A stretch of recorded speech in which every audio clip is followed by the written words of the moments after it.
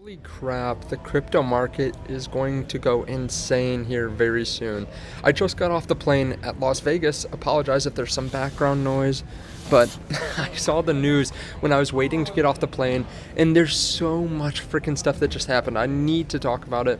If you don't mind, hit subscribe, turn that bell notification underneath the video. We're starting to move back up, and literally when we were at 41,000 this morning, I made a video, talk about some of the bullish things, some of the things that have happened behind the scenes, talk about BlackRock being with SEC for the third time, a bunch of these other companies working with them too.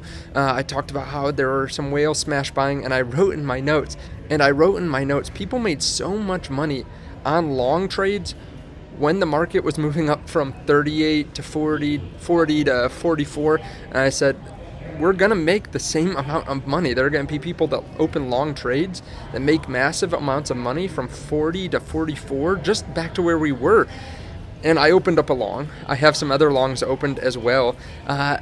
This is going to be crazy. So if you want to sign up with Margex or Blofin underneath the video, there's no KYC and there's no VPN needed. And we're about to run some trading competitions here very soon based on volume. So I would go set up your account, deposit money in there if you're interested in that, and start trading so you get a feel for the platforms. We're also running some deposit bonuses as well. Now, crypto is starting to move up. There are a couple reasons for that, but I already talked about some of them this morning. If you haven't seen that video, I would go watch it. But first of all, let's start with a good piece of news, but something that's not huge compared to what we're about to talk about. Still massive though. On any other day, this would be top news. World's largest oil company, Saudi Aramco, partners with Japanese finance giant SBI Holdings to explore investing in digital assets. They are looking at buying crypto just like every other company out there. We know that the Middle East is interested in crypto. We know Qatar specifically, recently it came out that they may be buying up some Bitcoin. We know that these companies, these oil companies, are trying to invest in new technology like Tesla, even some of the BP and some of the other gas companies, oil companies are trying to invest in Tesla chargers, for example. So it makes a lot of sense to me that they would want to go put some of their old money into something new that can continue to grow in value. Now, we had good PPI this morning, 0% month on month. Core came in lower than expected.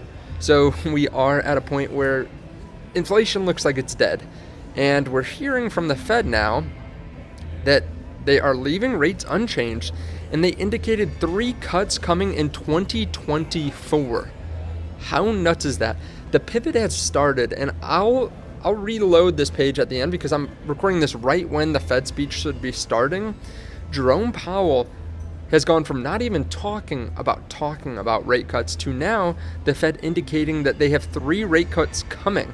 And of course, if the economy still stays strong, or even if it doesn't, right? If inflation is still coming down like it has been recently, we're going to see more rate cuts. We're going to see more than they're even indicating right now. I wouldn't be surprised if Jerome Powell speaks kind of dovishly, maybe for the first time, talking about rate cuts at this meeting. We also have news that mortgage refinances have jumped 20%. We're starting to see mortgage rates come down, which are kind of tied to prime, but or what the Fed does, but not exactly. So we're starting to see 30-year rates come down. We're starting to see refinances starting, which is great because this means that people will actually have more money to invest or spend. Either way, it's great for companies. And apologize if the camera's a little bit wobbly. I have this sitting on my backpack. But this is great news. If more money is unlocked and mortgages go down, there's more sales, there's more turnover, there's more GDP, there's more money flowing into assets that we invest in. And Bitcoin is going to be recorded at fair value under new FASB rules issued today. Coming from Bloomberg, this is huge. Previous companies could only value Bitcoin at their lowest price they bought at, which means that they would have to record losses but not the gains when the price recovered. This is huge. We knew this was coming. I didn't realize it was today, but this means that there are more companies now that can buy Bitcoin that are willing to buy it because of the fact that they can actually show gains on it and show losses instead of just constantly racking up more losses. So this is all great for cryptocurrency. I mean, this is a huge day. This is probably the biggest day that I can remember in a while. Now, I want to check in on Bitcoin real quick, and then we'll go back to Twitter to see if there's anything on Jerome Powell. So you can see here, Bitcoin's moving up. Like I said, I did open up another long, or I added to a long, because I think that this is really a turning point. Like I've said over the last few days, in bull markets, dips are meant for buying. Yesterday, I was buying altcoins. A couple days before, I was buying altcoins. Today, I'm going long because we continue to see a huge appetite for Bitcoin and crypto assets. I mean, I covered it yesterday. There are different ETFs and funds and trusts that are spiking to levels that we have never seen, premiums we've never seen. I mean, people will pay 10 times what Solana costs just to get access to it. So when they can eventually buy Solana, eventually down the road, that means that they will be willing to pay a lot for it. You can see Bitcoin's continuing to spike. Now, does this mean that we're not going to see any volatility in the future? No. We're going to see dips. We're going to see 10, 20, 30% dips all the way up. I already saw some people getting bearish over the last couple days, wondering if they should buy, saying that their portfolio was down huge. The fact is, your portfolio is going to go up huge and it's going to go down huge. I think, for me, I have a video recorded talking about my exit strategy, but for me, it's more about when than what price. So I'm looking at selling at some point, hopefully all my alts. I'll keep probably most of my Bitcoin, but for me, it's a question of when in the cycle. It's not a question of does Bitcoin hit $100,000 or $150,000. I'll be taking it based on market conditions, but also based on where we are in the cycle. Because historically, we have had things happen at a very specific time. Now, I can see Bitcoin's price moving up. Of course, it could be from big buyers, but it may be due to what Jerome Powell is saying. So, only one FOMC member sees 6 rate cuts in 2024. 4 see 4 rate cuts, 6 see 3 rate cuts, 5 see 2, 1 sees 1, and 2 see 0. So some people are saying 1.5%.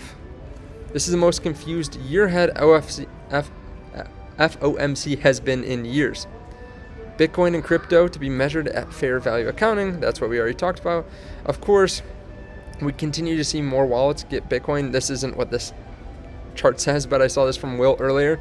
We have 50 million non-zero Bitcoin wallets now.